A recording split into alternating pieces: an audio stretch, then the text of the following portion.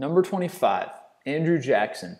When Andrew Jackson became the President of the United States in 1835, an unemployed house painter named Richard Lawrence approached him as he left a funeral service and attempted to kill him with several bystanders around. His attempt was brought by his delusion that the U.S. government owed him a lot of money, and that the money that Jackson was keeping from him was the key to his dream of becoming King Richard III of England. Unfortunately for him, his gun misfired. Number 24, Ronald Reagan. As Reagan was about to leave the Hilton after delivering his presidential speech on March 30th, 1981, a deranged man named John Hinckley fired 6 shots from a .22 caliber revolver at him, puncturing his lung. Hinckley was obsessed with actress Jodie Foster and believed that killing the president was the best way to impress her. Number 23, Adolf Hitler. At a conference at the Villa of Hitler on March 11, 1944, Cavalry Captain Eberhard von Breitenbuch attempted to kill Hitler as he concealed a small Browning pistol. The captain felt that the destruction of Germany was inevitable and that the German leader had to be stopped. As he entered the conference room to kill Hitler, Field Marshal Ernst Busch stopped him without suspecting anything, saying, "Sorry, no adjutants beyond this point." Number 22, Vladimir Lenin. After delivering a speech on August 30th, 1918 in a Moscow factory, Soviet leader Vladimir Lenin was shot 3 times by Social Revolutionary Party member Fanya Kaplan. His shoulder and jaw were hit, but he survived the attack despite the serious wounds. The assassination attempt kindled a wave of reprisals by the Bolsheviks against the Social Revolutionaries. Number 21, Viktor Yushchenko.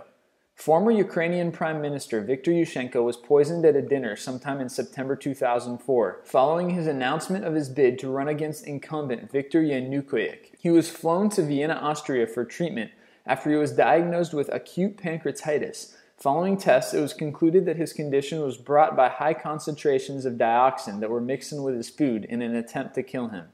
Number 20, Pope John Paul II. Pope John Paul II was about to give his speech at St. Peter's Square on May 13, 1981, when Turkish gunman Mehmet Ali Atga shot at him, claiming that the Pope was the ultimate symbol of capitalism. He fired the shots while the Pope was walking through the crowd. The Pope was rushed to Gemelli Hospital and fortunately survived. Number 19, Benazir Bhutto. Islamic Nation Prime Minister Benazir Bhutto arrived in Karachi, Pakistan, to welcome a crowd on October 18, 2007, when 2 bombs went off at the airport after a couple suicide bombers hit her homecoming parade. Bhutto survived the attack, but 139 bystanders were killed. It was later revealed that Al-Qaeda was responsible for the bombing. Number 18, Theodore Roosevelt. On October 14, 1912, Theodore Roosevelt was conducting a campaign in Milwaukee, Wisconsin, and was about to deliver a speech when a mentally unstable man named John Schrank shot at him. He was hit in the chest, but the bullet fortunately missed his lung. After the shot, he continued to deliver his speech with blood seeping through his coat. Number 17, Tsar Nicholas II. The first assassination attempt against Tsar Nicholas II happened in 1981 when he visited Japan with his cousin, Prince George of Greece and Denmark. At Lake Biwa, one of the native escorts accompanying them attacked them with a saber and struck Nicholas's head. The next attack, however, was blocked by the cane of Prince George. Number 16, John Fitzgerald Kennedy. On December 11, 1960, retired postal worker Richard Paul Pavlik followed Kennedy in Palm Beach, Florida, in an attempt to kill him by blowing up his limo with dynamite. His plan was to ram his car into the limo of JFK so the dynamite would kill them both. Fortunately, however, Kennedy left the house with his wife and baby. Feeling pity for JFK's family, Pavlik supposedly decided to do the assassination another day, but was arrested before he could carry it out. Number 15, King Louis XV. On a cold, snowy night in January of 1757, Robert Francois Damiens tried to kill King Louis XV by passing by his guards and approaching the king. He then stabbed him in the side using a small penknife. Fortunately, the blade was too small to kill the king, who was wearing thick layers of clothing to protect his skin from frostbite. Number 14, Khaled Mashal. Israeli Prime Minister Benjamin Netanyahu ordered 2 Israeli Mossad agents to kill Palestinian leader Khaled Mashal in July of 1997 as a counterattack to the Mahan Yehuda market bombings. Using their Canadian passports, the agents entered Jordan and waited for Mashal at his office. When Mashal arrived, one of the agents injected a toxin called levofentanyl into his left ear. Unfortunately for the assailants, this was seen by Mashal's chauffeur and the 2 agents were caught. Mashal was immediately given an antidote for the poison. Number 13, Fidel Castro. The CIA once planned to assassinate Fidel by taking advantage of his love for scuba diving. They planted colorfully painted mollusk shells that contained explosives in the ocean while the Cuban dictator was underwater. Apparently their plan didn't really work out. Number 12, Franklin Delano Roosevelt. While delivering a speech in Miami, Florida on February 15, 1933, a mentally unstable man named Giuseppe Zangara tried to shoot the U.S. president by climbing onto a folding chair so he could clearly see him. Following his first failed shot, the crowd basically beat him down. Number 11, William Seward. Lewis Powell tried to assassinate the U.S. Secretary of State by going into his room and killing him. At first, he planned to enter the secretary's home under the excuse that he was delivering medicine for the bedridden Seward. However, he ran into the eldest son of Seward, panicked, and tried to shoot him, but his gun misfired. Unfazed, he carried on his plan by trying to get into the room of the secretary after beating his son, stabbing his target many times on his face and neck. Seward survived, however, and Lewis was caught the next day. Number 10, Charles de Gaulle. OAS conspirators attempted to kill French President Charles de Gaulle by riddling his car with bullets while he and his family were traveling from Elysee Palace to Orly Airport.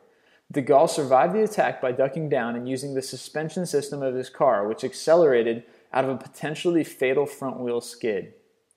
Number 9, Alpha Conde. In 2011, some gunmen attempted to kill the president of New Guinea by surrounding his home overnight and pounding his bedroom with several rockets.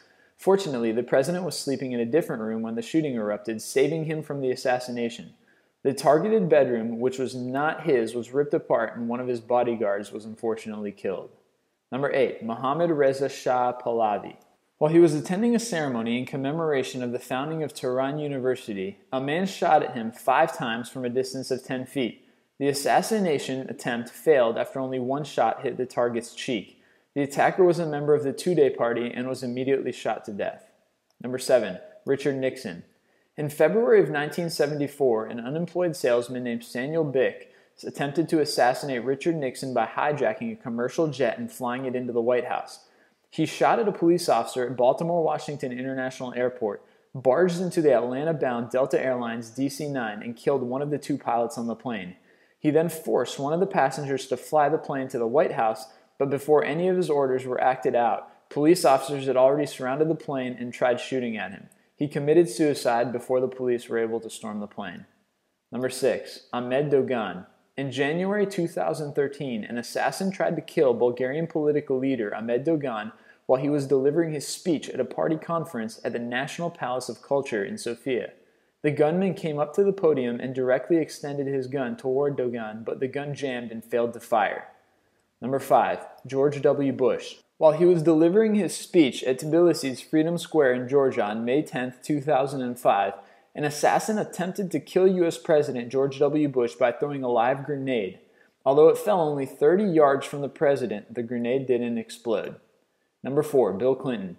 U.S. President Bill Clinton was attending the Asia-Pacific Economic Cooperation Summit in Manila in 1996 when some agents picked up radio chatter that involved the mention of some code words referring to a terrorist hit on the president's motorcade. One of the agents changed the route to protect the president. As the rest of the agents took the prescribed route, they found 4 explosives that would have detonated. Number 3, Gerald Ford. In 1975, Gerald Ford survived an attempt to kill him after a young female assailant named Lynette Fromm missed her shot. Fromm approached Ford while he was walking near the California Capitol and immediately raised a .45 caliber gun toward him. But before she was able to fire, the Secret Service agents were able to stop her by wrestling her to the ground. Number 2, Pervez Musharraf. In 2000, Pakistani politician Pervez Musharraf survived an assassination attempt by Kamran Atif, a member of Harkat-ul-Mujahideen al-Alami. The assassin planted an explosive near a bridge in Rawalpindi where Pervez was expected to pass. The attempt failed because when the bomb exploded, the heavily guarded convoy had already crossed the bridge. And number 1, Benito Mussolini. After delivering his speech in Rome at the International Congress of Surgeons in April 1926, Benito walked to his car, passing by the mentally unstable Irishwoman named Violet Gibson, who was getting ready to try and kill him. She raised her revolver and pointed it at the head of Mussolini, but as Mussolini turned to face the flag to sing the National Fascist Party's official hymn, her bullet only grazed his nose. If you liked the video you just saw, then feel free to subscribe to our YouTube channel by using the orange button in the top right. And don't forget to go check out our website at list25.com for more awesome lists.